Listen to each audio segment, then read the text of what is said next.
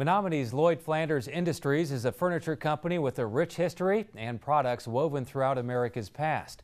TV6's Escanaba Bureau reporter Jessica Stevenson takes us inside the factory to show us what works in the UP.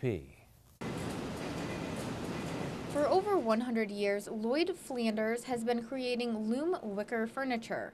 Their products have been seen anywhere from Wimbledon to the White House and everywhere in between. I think a lot of the pride comes in seeing the end product, and seeing in magazines, and if you go online, you can see the final product in homes all across the country.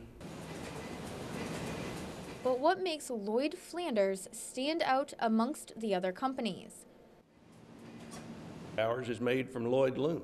It's the only wicker made from this twisted paper process that's been around since 1919, and that gives us the ability to offer our wicker in a multitude of colors. According to the company, this locally sourced product is also sturdier than the traditional split reed wicker. It's very, very durable. 2 years ago I had a house fire. I had 3 pieces of wicker in there, and I still have them to this day. Their factory is 500,000 square feet, which allows them to create their product from beginning to end. Lloyd Flanders is continuously growing, creating new products every year. They already employ over 100 people and are looking to hire more in the future. Jessica Stevenson, TV6 News, Escanaba.